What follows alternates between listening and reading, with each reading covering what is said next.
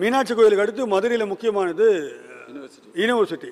அதனுடைய மாண்பை பாதுகாக்க நாங்கள் முடிந்தவரை இதுவரை நாங்கள் பங்களிப்பு செய்திருக்கிறோம் என்ற உரிமையோடு தான் இங்கே உட்காந்துருக்கிறோம். வேதனையாக இருக்கிறது, நம்ம சொந்த தாய் வீட்டில் இப்படி ஒரு அசிங்கம் நடக்குது.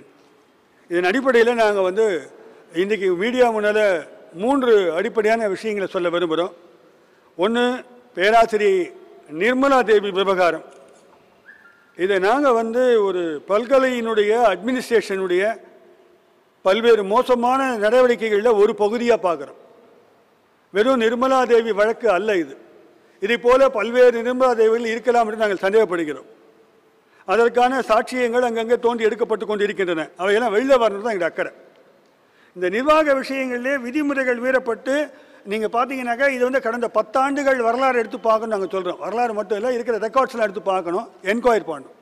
ஏன்னா ஒரு அப்பாயின்மெண்ட்டுமே இங்கே பணம் வாங்கி கொண்டோ அல்லது சிபாரிசின் அடிப்படையில் போடப்பட்டிருக்குது, வைஸ் சான்சலர் பதவி உட்பட.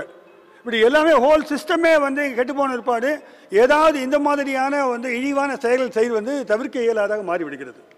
ஆக நண்பர்களே, நான் என்ன சொல்கிறேன்னாக்கா வெறும் நிர்மலா தேவி மட்டும் அல்லது ஒரு ஹை லெவல் கமிட்டின்னு ஒரு கமிட்டி இவர் போட்டிருக்க சந்தானம் கமிட்டி.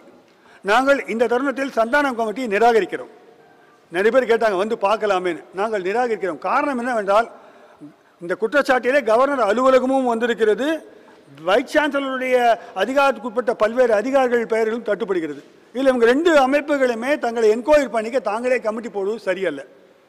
இன்னொன்று பார்த்தீங்கன்னா இந்த சந்தானம் கமிட்டி போய்விட்டால் வேறு என்ன செய்வது? அவரை சந்திப்பதற்கு கூட இயலாத அளவிற்கு சில கட்டுப்பாடுகள் யூனிவர்சிட்டியை விதிக்க முயற்சி உங்களுக்கு தெரியும், பத்திரிகையாளர்கள்லாம் தடுத்து இருக்கிறாங்க. நாங்கள் என்ன சொல்கிறோம்னாக்கா ஒரு high level committee administrative இர்ரெகுலாரிட்டிஸை enquiry பண்ணுறது கமிட்டி போடுங்க. அதில் அரசு அதிகாரிகள் இருக்கட்டும், ப்ளஸ் நல்ல கல்வியாளர்கள், உயர்கல்வியாளர்கள். இப்போ வசந்தி தேவி இருக்கிறாங்க, மாண்புமிகு நீதிபதிகள் சந்துரு இருக்காரு, ஹரி பரந்தாமன் இருக்கிறாரு. இவங்கெல்லாம் இப்போ சமூகத்தில் தொடர்ந்து தங்கள் கவலைகளை கல்வி குறித்து தெரிவிப்பார்கள். SS ராஜகோபாலன் கல்வியாளர் இருக்கிறாரு.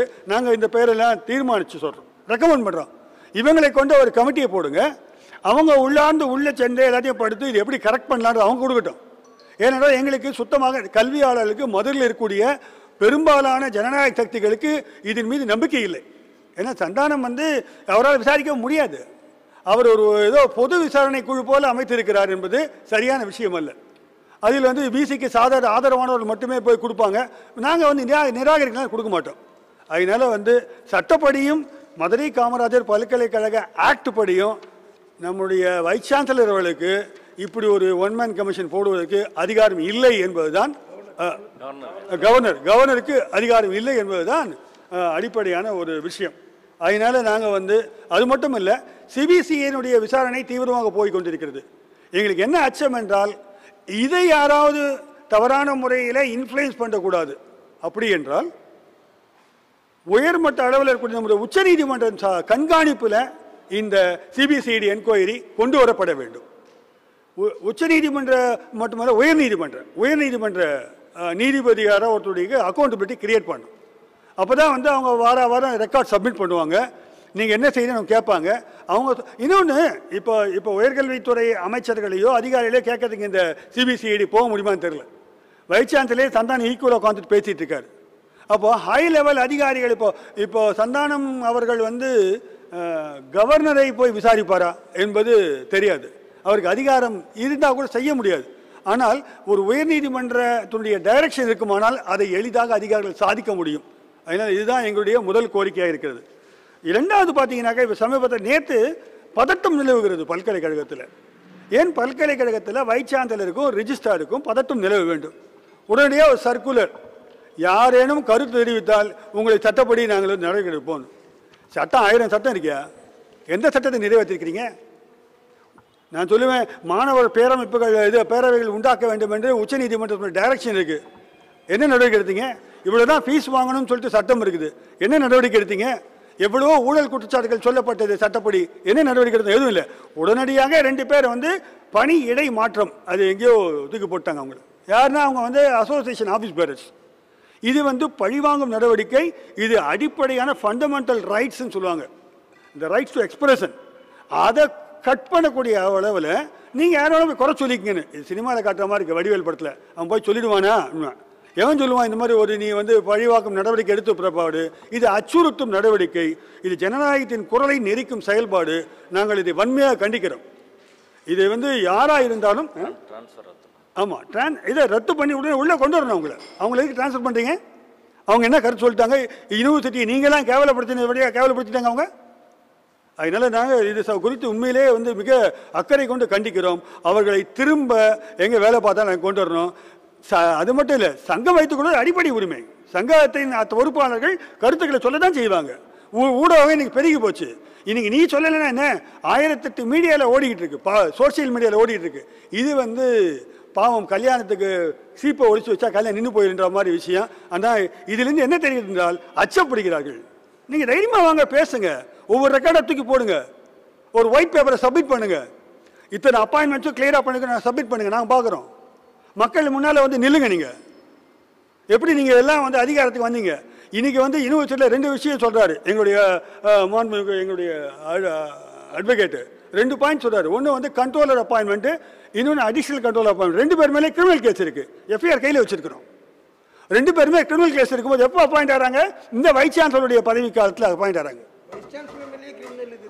வைஸ் சான்சலர் மேலே கிரிமினல் கேஸ் இருக்கிறது, அது நீதி உடனடியாக வழங்க வேண்டும் என்று நாங்கள் வலியுறுத்துகிறோம், கெஞ்சி கேட்டுக்கிறோம். இன்னும் இந்த சமயத்தில் தலைமை நீதிபதியை 6 மாதம் ஆயிடுச்சு, ஒரு கிரிமினல் கேஸை ஒரு நாள் பெண்டிங் போடக்கூடாது. ஆக இப்படியாக நிலைமைகள் இருப்பது வந்து நண்பர்களே, இதுதான் நாங்கள் சொல்கிறோம். அப்போ கிரிமினல் கேஸ் இருக்கிறவங்க வந்து ஒரு பதவிக்கு அப்ளிகேஷனை போட முடியாது. இதுதான் இப்படி என்று பார்த்தால் சேட்டலைட் ப்ரோக்ராம் இது பாருங்க, இது வந்து இந்த அம்மா வழக்கு வந்ததில் ஒரு முக்கியமான கல்வி பிரச்சனை அடிபட்டு போச்சு. சேட்டலைட் கோர்சஸ்ன்னு ஒன்று கொண்டு வராங்க. அது யார் வேண்டுமானாலும் தமிழகத்தில் பரந்த மனப்பான்மையோட ஒரு அப்ளிகேஷன் இருக்குது, என் கையில் இருக்குது. அப்ளிகேஷனை நீங்கள் போட்டுட்டு 10,000 கட்டினா போதும், நீங்கள் பல்கலைக்கழகத்தில் வழங்கக்கூடிய எந்த வகுப்புகளாக இருந்தாலும் சரி, எந்த பாடத்திட்டமாக இருந்தாலும் சரி நீங்கள் நடத்தலாம். பிஎஸ்சி நடத்தலாம், எம்எஸ்சி நடத்தலாம், biotechnology, computer science, anything you can conduct. You have to pay 10,000 only. அப்புறம் 50,000 கட்டி வருவாங்க, எக்ஸாம் மட்டும் நடத்துவாங்க. இது வந்து யூஜிசியினுடைய விதிகளுக்கு முரணானது. அஃபிலியேட்டட் காலேஜ் மட்டும்தான் சட்டம் கொடுக்க முடியும், இது கொடுக்க முடியும், பட்டம் வழங்கக்கூடிய கல்வி வழங்க முடியும். ஃபீஸில் பார்த்தீங்கன்னா இஷ்டத்துக்கு வச்சுக்க. நீங்கள் நாங்கள் ஒரு தரம் 60-40 டீல் போட்டுக்கலாம். பப்ளிக் பார்ட்னர்ஷிப்ன்ற பேரை போட்டு இன்றைக்கி கேவலமான முறையில் கல்வியை வந்து மிகப்பெரிய வியாபார பொருளாக மாற்றுவது மட்டுமல்ல, சட்டத்துக்கு புறம்பாக யார் வேண்டுமானாலும் பள்ளிக்கூடம் நடத்திக்கலாம், கடை வச்சிருக்க வந்து பேர் போட்டு நடத்திக்கலாம். இடம் பொருள் ஏவல் எதுவும் நாங்கள் கண்டுக்க மாட்டோம். வர லாபத்தில் 40% எங்களுக்கு. இது என்ன நடக்குதுன்னு எங்களுக்கு புரியல. அப்படி என்றால் கல்லூரிகள்லாம் எதற்காக, அப்படி என்றால் எதற்காக மற்ற இன்ஸ்டிடியூஷன்ஸில் அதெல்லாம் எதுக்காக வச்சுருக்கிறாங்க? விதிமுறைகள் எதுக்காக? கக்கூஸ் இருக்குதா, 5 ஏக்கர் நிலம் இருக்குதா, விளையாட்டு மைதானம் இருக்கிறதா, கவுன்சிலிங் செஷன் இருக்குதா என்று யூஜிசி கேட்குறானே, அதெல்லாம் எங்கே போச்சு?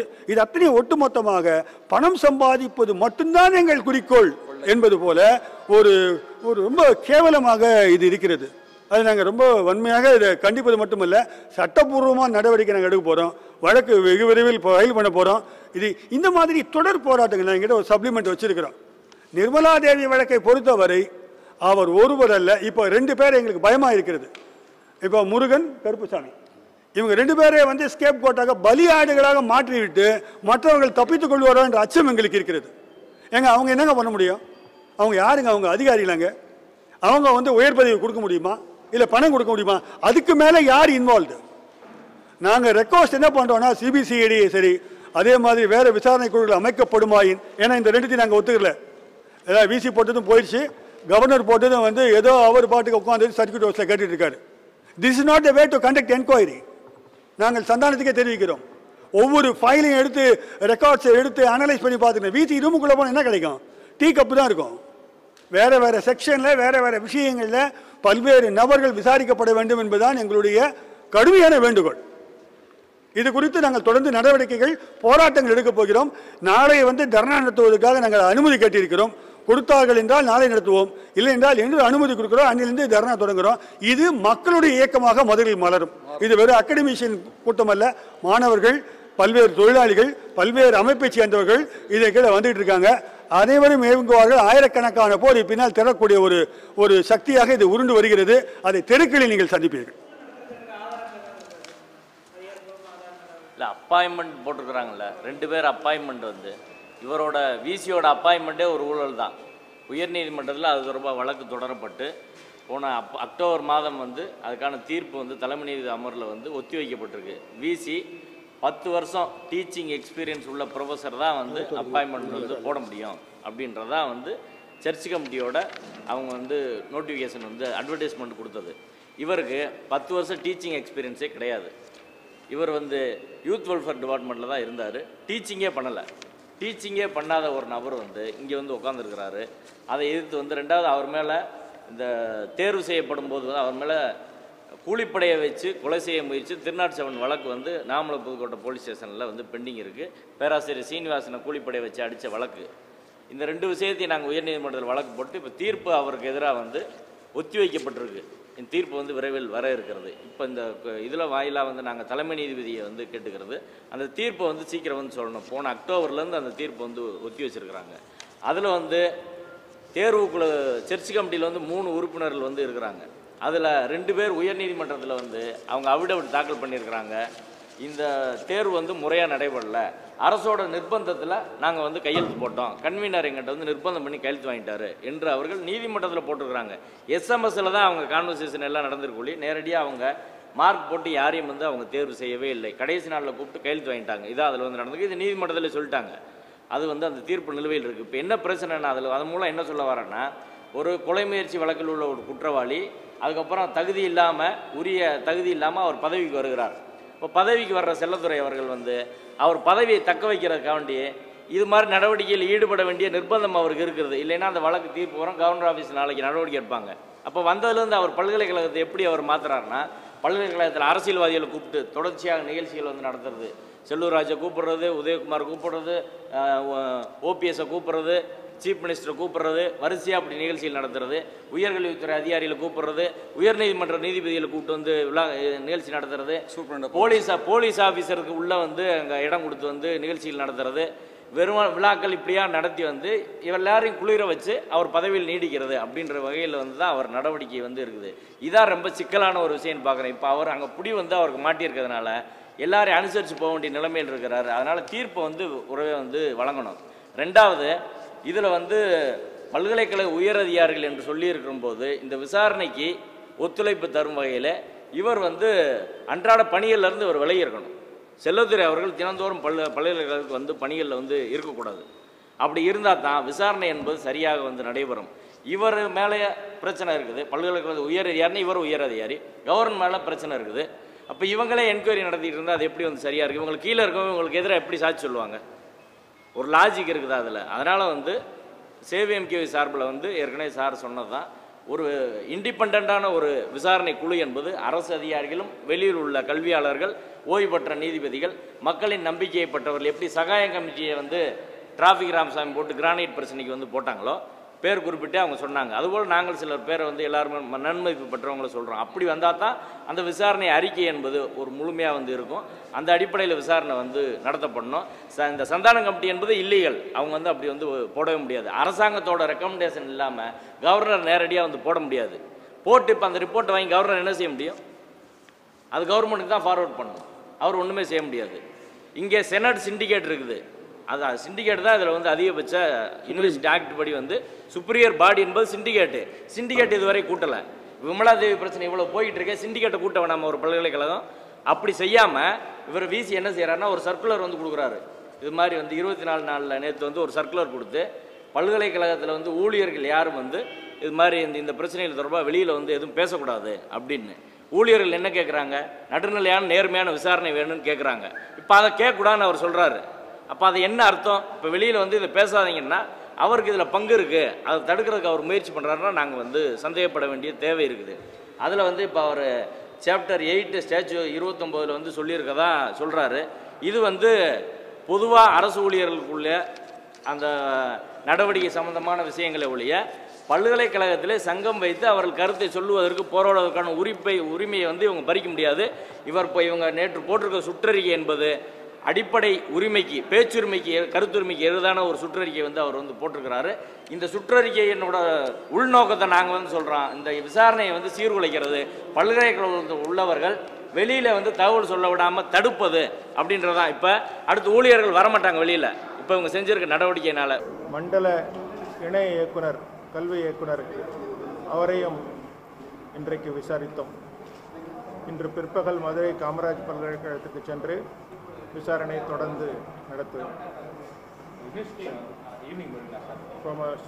லஞ்சுக்கு அப்புறம் போகிறேன். யார் வந்தாலும் நான் சொல்ல முடியாது. பப்ளிக் வந்தாங்க, சில பேர் வந்து இல்லை அபவுட் த காலேஜ் தான், about the college university representations கொடுக்குறாங்க.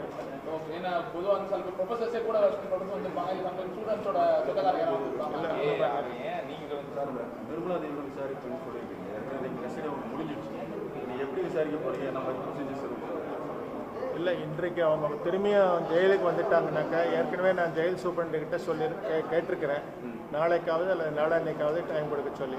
இன்றைக்கி மத்தியானம் எனக்கு தெரியும்னு நினைக்கிறேன், சாயந்தரத்துக்குள்ளே தெரியும் அவங்க வந்துட்டாங்களா, திரும்பி ஜெயிலுக்கு வந்துட்டாங்களான்ட்டு. வந்துட்டாங்கன்னா முடிவு பண்ணுவோம், நாளைக்கு பார்க்குறதா நாளைக்கு பார்க்குறதா. மதுரை ஜெயிலே வச்சு இப்போ இந்த கேஸில் அரெஸ்ட் ஆகிருக்கிற முருகன், கருப்பசாமின்னு சொல்லி அடிஷ்னல் CB-CID அரெஸ்ட் பண்ணியிருக்காங்க. அவங்ககிட்டயும் உங்களோட விசாரணை தொடருமா, இல்லை நீங்கள் அவங்களையும் விசாரணை பண்ணணும்? அவங்ககிட்டையும் விசாரணை பண்ணணும் சார். காலையில் ஒரு லாயர் முத்துக்குமார் ஒருத்தர் வந்தார் இல்லையா? ஸோ அவர் சொன்ன மாதிரி வந்து ஒரு 2 பெண்கள் ஏற்கனவே காலேஜ் ஸ்டூடெண்ட் வந்து அவருக்கு ஏற்கனவே சொன்னார். அதை பற்றிலாம் ஒரு கருத்தும் சொல்ல விரும்பலை. அவர் லாயர் என்ன சொன்னார்ன்ட்டு அவருக்கும் எனக்கும் உள்ளது தான். நான் வெளியில் நீங்கள் அவர்கிட்ட கேட்டுக்கோங்க. சார், CB-CID இப்போ 2 பேரும் வந்து கமிஷன் முருகன் வச்சுருக்காங்க. அது போக வந்து CB-CID இன்னும் நிறைய பேரை சஸ்பெக்டாக வச்சுருக்காங்க. CB-CID 2 பேர்த்த வந்து இப்போ அரெஸ்ட் ஆனவங்க 2 பேர்த்தையும் ஒருத்தர் கோர்ட்டில் சரண்டர், ஒருத்தர் அரெஸ்ட் பண்ணிருக்காங்க. அவங்கள்ட்ட விசாரணை நடத்திட்டு இருக்காங்க. நீங்கள் அவங்கள்ட்ட விசாரணை பண்ணுறதா சொல்கிறீங்க. அதில் சஸ்பெக்டாக மறைமுகமாக இல்லை, CB-CID அவங்க தனியாக பண்ணுறாங்க. நானும் ஒரு பல நபர்களை குறித்து வைத்திருக்கிறேன். அவங்களாம் அருப்புக்கோட்டையில் போய் விசாரிக்க போகிறேன், நாளைக்கோ அல்லது நாளன்னைக்கோ. இன்றைக்கி நிர்மலா தேவி ஒரு நாள் விசாரணை, ஒரு நாள் அருப்புக்கோட்டையில் விசாரணை. அடுத்த 2 நாளில் தான் ப்ரோக்ராம். அருப்புக்கோட்டையிலும் இன்னும் சில பேர் விசாரிக்க வேண்டியிருக்கு, அதெல்லாம் விசாரிக்கிறதா இருக்குது. ஏறத்தாழ CB-CID ஒரு 100 பேர்த்துக்கு மேலே தங்களோட விசாரணை வளையத்தில் வச்சுருக்காங்க. சார் இப்போ எவ்வளோ பேர் சார் விசாரணை வச்சு? இல்லை, அது நம்பர்லாம் உங்களுக்கு கரெக்டாக சொல்ல முடியாது. இப்போ செகண்ட் ஃபேஸ் எவ்வளோ நாள் சார் என்கொயரி பண்ண போகிறீங்க? இந்த சனிக்கிழமை வரைக்கும் இருக்கும் நிச்சயமாக. தற்போது இந்த அருப்புக்கோட்டை பேராசிரியர் நிர்மலா தேவியால் 1ஆம் ஆண்டு மற்றும் 2ஆம் ஆண்டு தொடக்க நிலையில் இருக்கின்ற 18 வயதிற்கு உட்பட்ட மாணவிகளும் பாதிக்கப்பட்டிருப்பதாக எனக்கு தகவல் கிடைத்தது. அந்த தகவலை அடைத்து இந்த மேதகு சந்தானம் கமிட்டி அவர்கள் அந்த மாணவர்களிடம் பெண் குழந்தைகள் வன்கொடுமை தடுப்புச் சட்டம் 2012 படி விசாரிக்கணும், அவங்கள ரொம்ப ரகசியமாக விசாரிக்கணும் என்று கோரி மனு கொடுத்தேன். மனுவை பரிசீலித்த அவர் இது சம்பந்தமாக அந்த குழந்தைகளோட பெற்றோர்களிடம் வாக்குமூலம் பெற்று அந்த வாக்குமூலத்தை தனக்கு அனுப்பி வைக்க சொல்லியிருக்கிறார். எஸ். முத்துக்குமார், வழக்கறிஞர்.